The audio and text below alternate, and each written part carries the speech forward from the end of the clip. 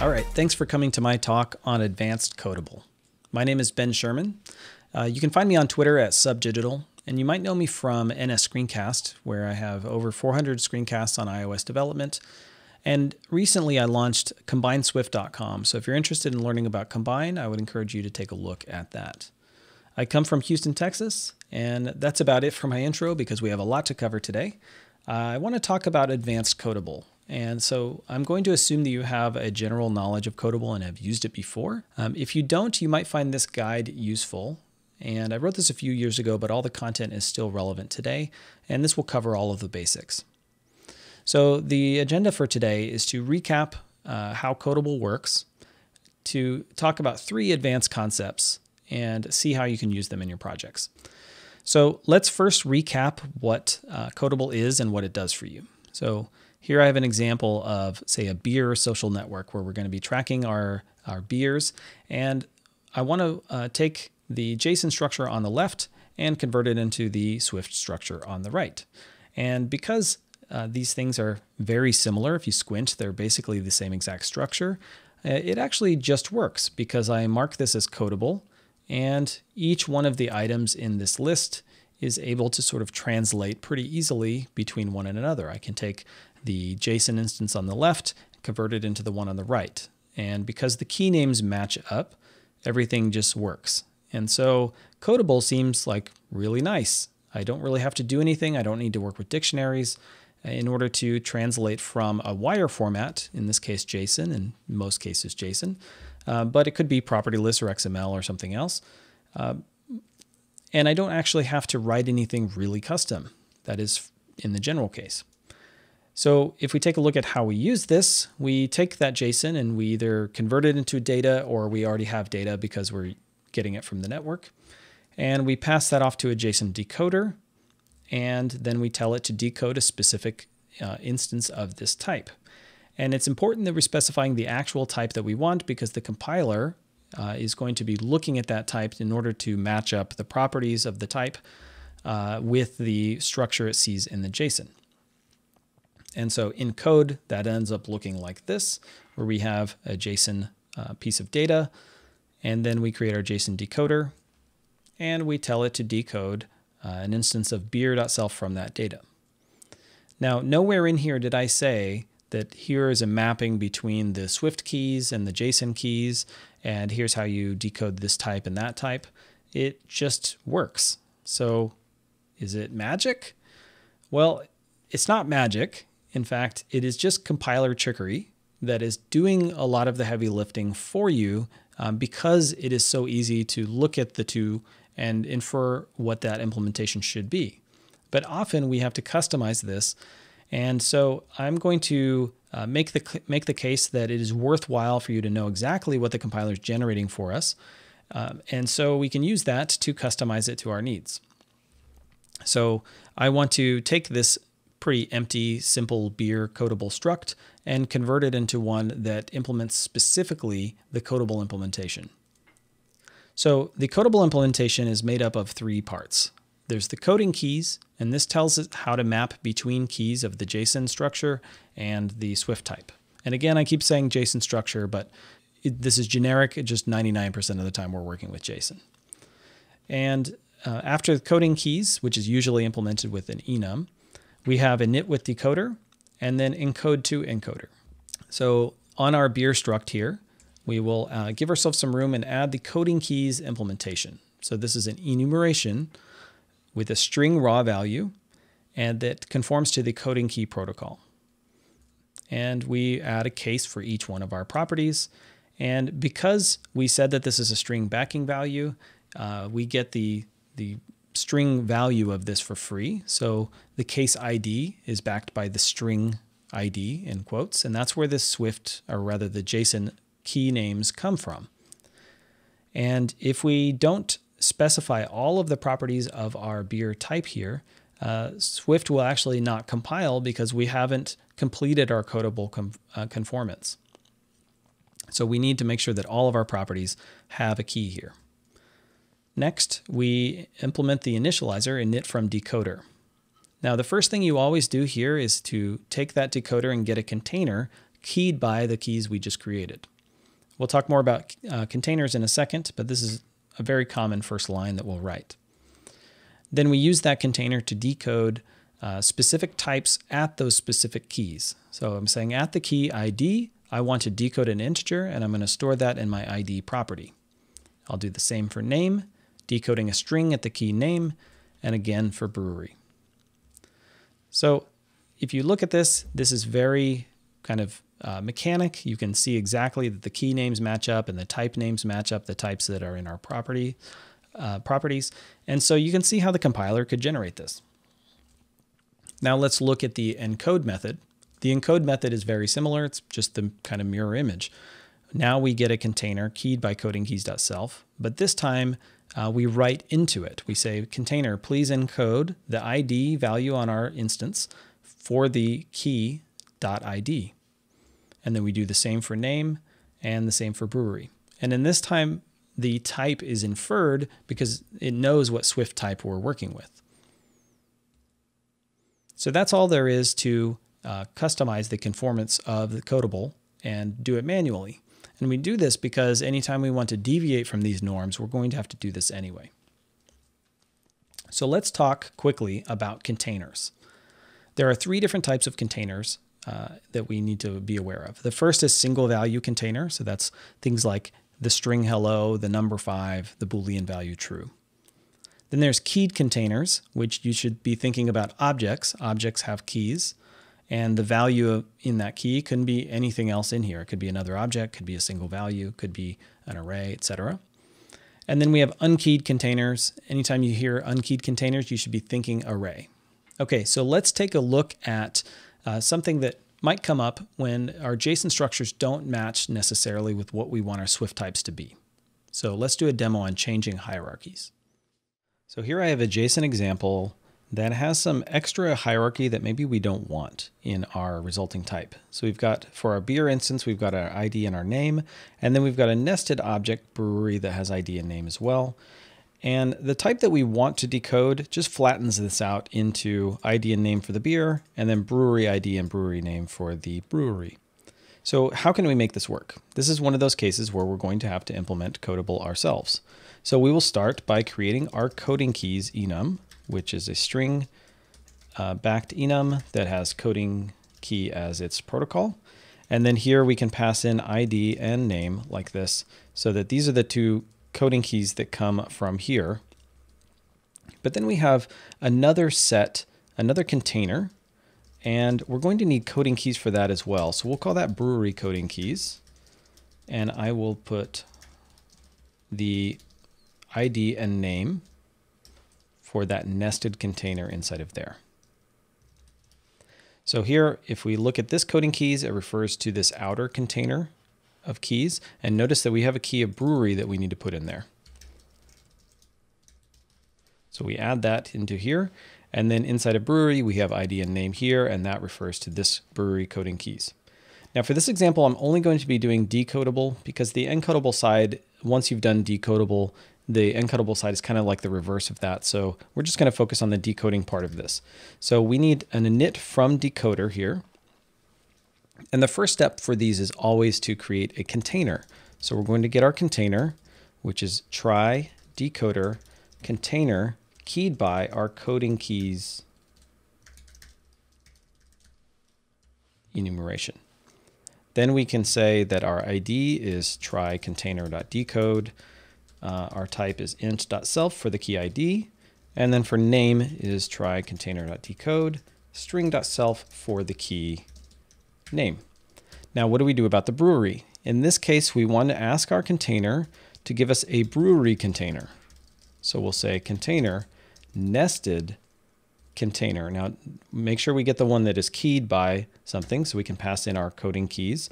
This is our brewery coding keys.self. And then the key that we're going to be looking for is brewery. So we're going to be looking at this key and pulling out a container that is keyed by this. So that is this key pulling out a container that has its keys, ID and name, that are represented here. Now we can say that the brewery ID is try brewery container, decode string.self in this case for the key ID. And then the brewery name is try brewery container, decode string.self for the key name. Now, if we've done this correctly, it should decode without error and dump out the results, and it does. So that's an example of taking extra hierarchy that we don't need in the JSON and flattening it out into one object on our side. Okay, in this example, I want to take a look at a JSON structure that is representing a flattened structure. And let's say we wanted to nest these two things in their own object. And so I have modeled a brewery struct and a beer struct, and the beer contains a brewery. So how would we do this? We have two different hierarchies here. The first thing to do, again, is our coding keys implementation. So we can do that here. And if we look here, the keys inside of the beer object itself, the things that relate just to the beer are ID and name. And I want to defer to this brewery over here for its keys. So over here, we can use an enum coding keys as well. And here we have a case of ID and name, but the keys don't match. And so we can override those and say that this is brewery underscore ID and this is brewery underscore name. Okay, so now what I want to look at is, in this case, we'll have a init from decoder on our beer instance here. We'll start, like always, with getting a container, try decoder container keyed by coding keys.self. Then we can get the ID and the name pretty easily. So we'll say ID equals try container, decode the int.self for the key ID, and then name equals try container.decode the string.self for the key name. Now, how do we delegate from this point onward to the brewery instance? Before, we use container.decode, and because container is a keyed container, it's expecting us to pass in a type here. So I can't say that I want to decode brewery.self because I would need a key to reach into, and that's not how it works. It's a flattened response. So instead, what we can do is we can actually just take our decoder that we have here, because this is sitting at the same level as our beer instance. And so now we can say brewery equals try, and just use brewery's initializer that takes that decoder. And so this is going to pass it along at the same level, and this one will decode using these custom key names, but otherwise is the same. So if we run this, now we have taken the flattened JSON and we've introduced our own hierarchy so we can organize these things into types however we see fit. Okay, now let's take a look at a deeper example. This time we want to look at heterogeneous arrays. Okay, so here let's look at an example where I'm modeling a feed of items, and that's an array. And inside this is a bunch of items that share a similar structure but have their own type. So this is a text feed item that has some text, and this is an image feed item that has an image URL. So I've modeled this by having a base class called feed item, which I said is decodable, and that has the type, the ID, and the date on it. And then I have subclasses for each one of these. Now, it doesn't compile yet because anytime you're dealing with decodable and inheritance, the subclasses have to implement the init from decoder because there's no way for the compiler to synthesize this for us. So we're going to have to do that. But if we take a look, let's just comment those out for a second. If we take a look down here, I've got my feed that has an array of items. Each one of those is a feed item instance. And then I've got my JSON decoder, and I'm using this key decoding strategy of convert from snake case, which is going to handle things like this, automatically converting into this image URL here. And then I also have the date decoding strategy of ISO 8601 to decode these string date formats into an actual date instance in Swift using the ISO 8601 date format. So if I run this, it does work. However, the problem is that each one of these items is an instance of the base class, not the specific subclass that I want. So it's missing the actual text property from this one, and this one is missing the image URL. So that's not what we want. And so we can start by implementing our decodable conformance for these two subclasses. So let's create an enum for the coding key, and then we'll do our init from decoder. We'll start off by creating our container keyed by coding keys.self. And then here I can just specify that my text decoding string.self. And then because I'm inheriting, I can say try super.init and pass the decoder over to the super, and it will fill in the blanks from the super class. So we basically need the exact same pattern over here for the image one. And so I can just change this to image URL, and then we will change the text to image URL here and here. And instead of a string, we're going to be decoding a URL. Okay, so I have the codable implementations for our subclasses done. Now let's talk about how to decode this items array. Now, we're going to have to go over to our feed here and implement our coding keys enumeration with a case of items, and then init with, or init from decoder. Again, like always, we will get our container keyed by that coding keys protocol. And now container dot, what do I do for that items array? Because it's an array, we want a nested unkeyed container for the key items. And that's going to give us our items container. Now it's important this is mutable because we're going to be using it in a way that advances it. Every time we decode from it, it's going to advance its pointer into this array. So for instance, when we start, it's going to be pointing at this first one, and when we decode it, it's going to advance its pointer to the next one. And so we just basically need to keep decoding until it's done. So we go over here and we say, okay, while not items container dot is at end, let's decode something. But here's where we need a little bit of a curveball. And that's because I want to decode this first to peek into this type property. And then I'll know what type I need to decode, and I want to decode it again. But there's no such thing as like rewinding or decoding in the same place again. So what I actually need are two different containers pointing to the same one. So I'm going to create a copy. I'm going to use the first copy to decode and look at the text, or look at the type rather. And then the second one is going to decode the actual instance that we're interested in. So let's go over here and we will create an items container copy, which is equal to items container. We're also going to need an items array, and that's going to be an array of these feed item instances, which is initially empty. And then when we're all done with this, we need to make sure and assign it to that property. Okay, so we first need to peek at the type. Now for the coding key, normally we have a coding keys enum, but this is a case where I want to have something a little bit more flexible. And so I'm going to create a struct called anyCodingKey, which implements the coding key protocol. We'll wait for the compiler to catch up, and we will add the protocol stubs to implement this. Now, coding keys have string values or int values, but ultimately they need to have this string value set. So for the string value initializer, it's easy. We just assign it like this. For the int value initializer, we're not necessarily going to use this, but if you were using an array and wanted to have positional indices, then you would use a coding key for the index in the array.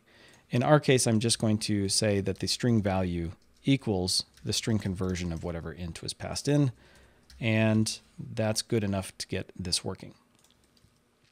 Then for flexibility, I want to add an extension on any codable, or any coding key rather, and I want to make this conform to expressible by string literal.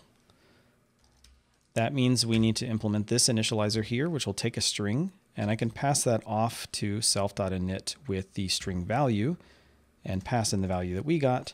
The only difference between these two is this optional here that this class was going to return, and so I need to force unwrap it here. And so what that means is if we pass a string, it will convert it to a coding key for us and make it a lot easier for us to work with. So let's peek at the type. So inside of our items container, I now want to get a nested container keyed by anyCodingKey.self. So this is going to give us our type container.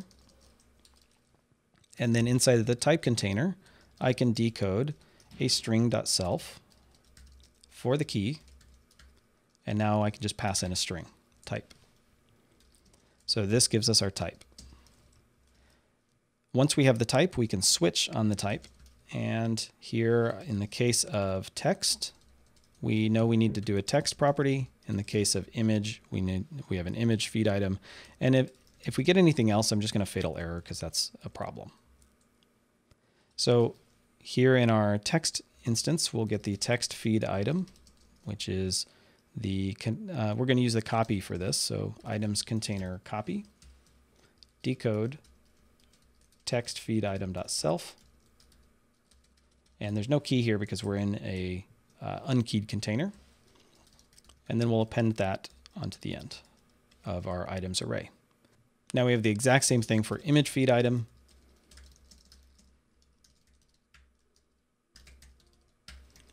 So now we have both of these items being appended onto the array when the type property is equal to image or text.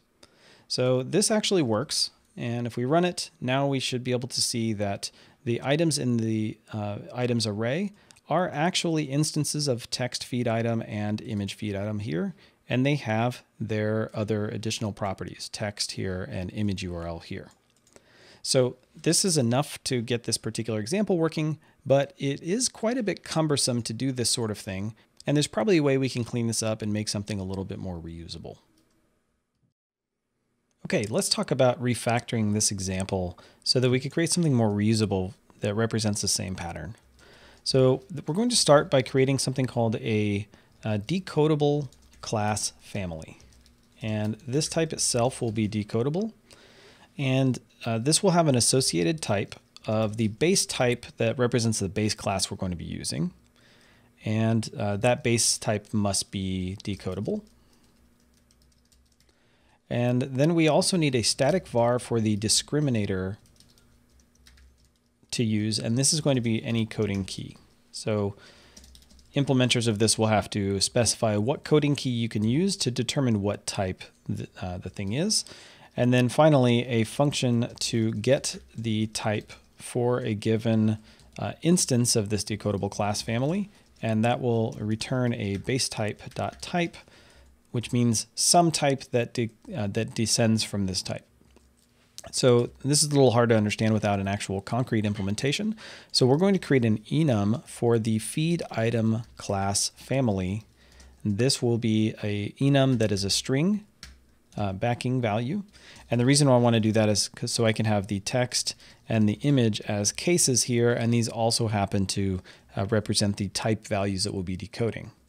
So this needs to implement the decodable class family protocol. And what that means is we need to specify the type alias for that base type, and that's going to be feed item. Then we have our discriminator, and we can just assign this to the string type, and it'll figure that out for us. And then finally, we have this get type, and in here we can switch on self. This ends up being easier to write, so we have the case of image, and we have the case of text. So here we'll return text feed item.self, and here we'll return image feed item.self. Okay, so this is our feed item class family, and so this represents most of what we need to continue. So what I want to do now is have an extension on keyed decoding container, and the reason I want to do this is so that I can really quickly take essentially all of this code that we wrote earlier. I'm actually going to take all of this and cut it. I want to be able to decode the heterogeneous array of that class family. So that's what I want to shoot for. So we're going to go back up here and we're going to have a function on that container called decode heterogeneous array. And this needs to be generic over that family type. So this will be a decodable class family. And here we'll pass in family as family.type. And then the key for key. And then this type of container is already generic over its coding keys type K. So that's all we need there. This throws and returns an array of the family base type. Okay, so I'm going to paste in what we had below, and anything specific to what we were doing before, we need to switch up. So now that we are an extension on a container, we no longer need to ask the container to do it. This is just going to be self. So we're asking self for a nested unkeyed container for the key, and instead of passing in the key items, we need to use the key that was passed in to us. then this is no longer an array of feed item, but instead an array of family.baseType. Here, when we're trying to decode the type, here we're going to ask the family to give us its discriminator. And instead of discriminating over a string, it's going to give us an instance of that family itself. So here, instead of type, we can say family.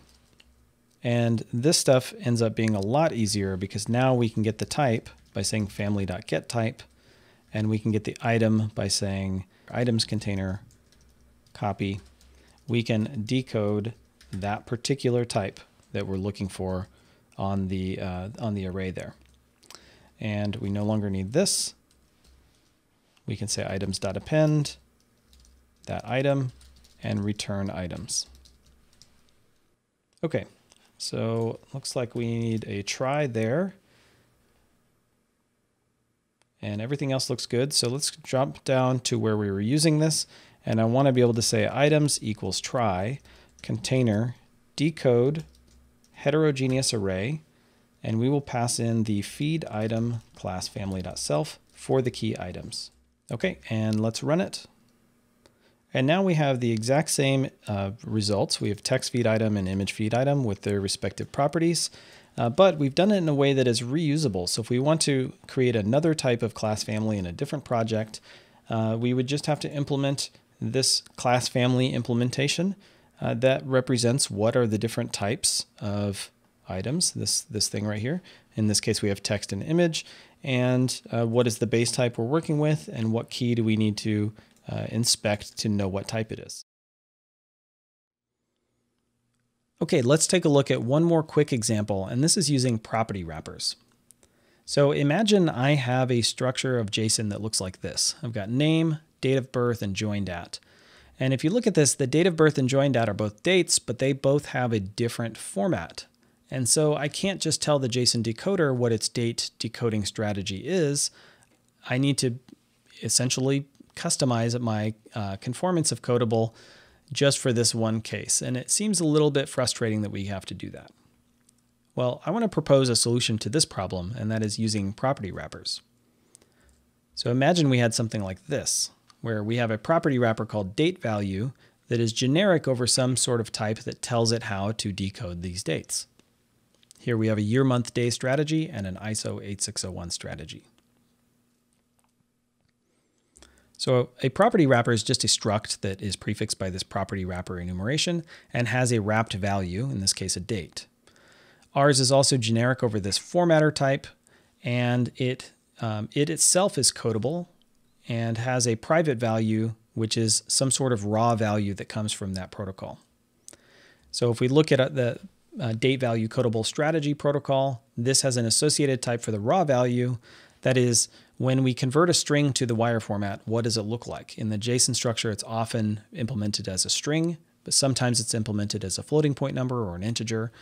And so this determines what type of raw value is going to go in the encoded format. And of course, that value has to be itself codable, which is why our raw value has to conform to Codable. Then we have static functions for decode and encode to convert or marshal the value from one to the other. And so we can plug in whatever strategy we want to convert a string into a date or a date into a string, and then that will be used at runtime. So our property wrapper needs to have an initializer that takes in the wrapped value. So this is what happens if I create an instance of this just in code and I give it a date. It needs to know how to create that property wrapper, so it calls this initializer. And it's our job to use that formatter to encode this value so that we have a raw value we can use to encode later. And then the reverse of this is true. When we're coming from the decoder, we need to create an instance of this and decode the raw value, then use the formatter to decode that into a date and store that in the wrapped value. So going back to our example here, if we look at this, this is already decodable, and it's decodable because the types of the date of birth and the joined at properties are not dates. The types are the date value property wrapper, which itself has a wrapped value of date. So by doing this, we've actually avoided having to customize our Codable conformance just for these small cases by leveraging property wrappers. Now I'll include a link to this and all of the source code for these examples at the end. But I just wanted to point out that sometimes we can find little snippets of reusable functionality that we can use to make it easier for us to customize our codable models.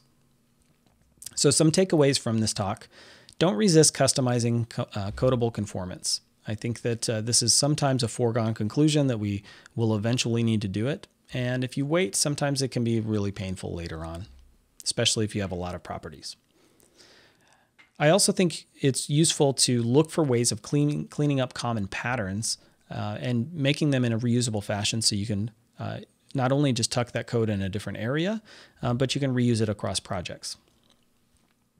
Also think that it's worth using these techniques to make sure that your Swift types look like Swift types and look and feel like the Swift naming styles that you're used to, and not let weird or different API decisions leak into your application. For instance, if you have underscore naming or weird or different key names that you don't necessarily want in your Swift types, I think the Codable customization is a great way to translate between these two worlds, keeping the Swift stuff more Swifty. And lastly, I think it's important to experiment, because you'll only learn these things if you sometimes fire open a playground and start running through examples and try to come up with solutions to some of these problems. All right, that's it from me. Thank you for joining me. And if you have any questions, I'm all ears.